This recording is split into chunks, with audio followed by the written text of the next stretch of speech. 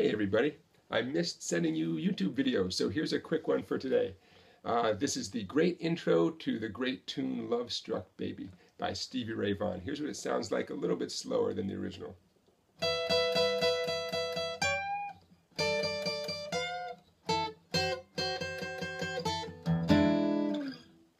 Okay, so I'll walk you through the mechanics of it, but stick around because I'll also teach you how you can use this type of rock and roll blues skill for your own lead guitar solos, okay? So here's what's going on. Little bar at 12, the two skinny strings at 12 with your index finger. You're going to hit those 7 times, 7 upstrokes. Your ring and middle are going to reach up as a pair. Ring finger 15, middle finger 14. You're going to hit that little double stop. These are called double stops, by the way, and give a little bend up towards your chin. Just a little bend, don't overdo it. Okay, so we have 7 upstrokes. 1, 2, 3, 4, 5, 6, 7. Okay, now what we just did here reflect an E7 chord. That's going to make more sense in a minute. Back 2 frets to 10 and 10 with your index, 4 upstrokes, and that same reach with a bend. Now it's going to be ring finger 13 first string, middle finger 12 second string. Okay, another upstroke there towards your chin, all upstrokes so far. Finally, oh by the way, that just reflected a D7 chord, and finally the A chord. 1 upstroke, 5 and 5, same reach, 8 first string, ring finger, 7 second string, middle finger. Okay, so a single upstroke and then 5 more, and then watch this.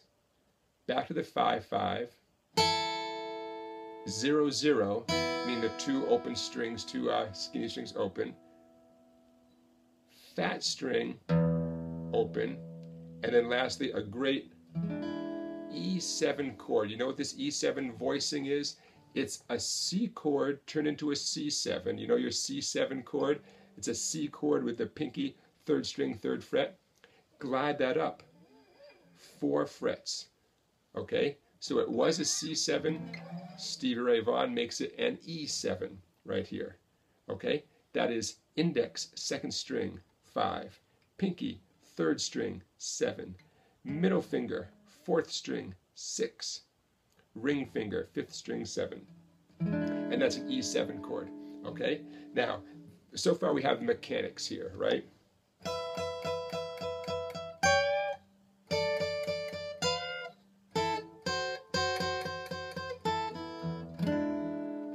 And that's great, and go ahead and practice that. But now stick around for 1 more minute and let's talk about what's going on.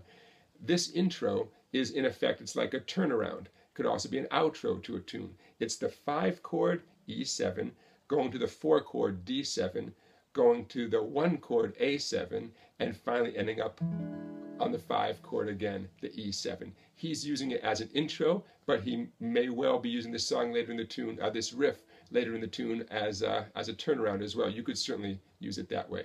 All right, so don't worry too much about the 5 and the 4 and the 1. We're in the key of A. You know, officially the A7 is the 1 chord. That's the key that we're in.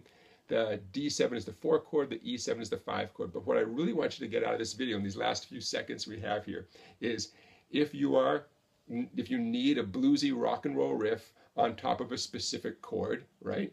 All you need to do is know the name of that chord. In this case, let's say E7. Find the E on the skinny string, happens to be 12. Add in his partner in crime right next to it, 12 on the 2nd string. You've got a great little double stop there. And the only thing that sounds better than that is reaching up like Stevie Ray Vaughan does to that great little bendy double stop. So, okay, that sounds great while the rest of the band is on the E7 chord. Random thing, let's say the band is playing a G or G7 in a rocky blues kind of context, okay? This is a hypothetical. G, 3rd fret on the 1st string. That's my G right there, you know that, right? Add in its little partner in crime right next to it. Okay, my bendy little reachy double stop up there. It's going to be ring finger on 6. It's always 3 frets higher. Did you get that pattern? ring finger on 6 if my index is on 3, middle finger on 5 if my index is on 3. So we have, okay, see how that works? If you know the name of the background chord in this blues rock kind of context, you find the root note of that chord on your skinny string. In this case, hypothetical G7 chord in the background, grab your G, right? You've got that double stop, which sounds great, but doesn't it sound even better when it has a partner to go to? There you go. All right, so that's how you can take this riff and use it in your own solos. But thanks to Stevie Ray Vaughan for this great example. Now, before I forget, I'm filming lots of videos for my new website. My new website is almost ready to go. Can you read that? www.song-bike.com. It's almost ready for you guys. To find out the updates about exactly when it's going to be good to go, please like my Facebook page, www.facebook.com/mysongbike. Can you read that? I'm sure you can. All right, so that website is coming at you very soon, and I can't wait to show it to you all. I've been filming tons of new videos for it, and it's looking great. Right now, we're basically putting the final touches on and testing it out, so it works great for you folks. All right, everybody, don't forget to like this video and comment on it and subscribe to this YouTube channel if you have not subscribed already. And look for more videos coming your way. Thanks for watching.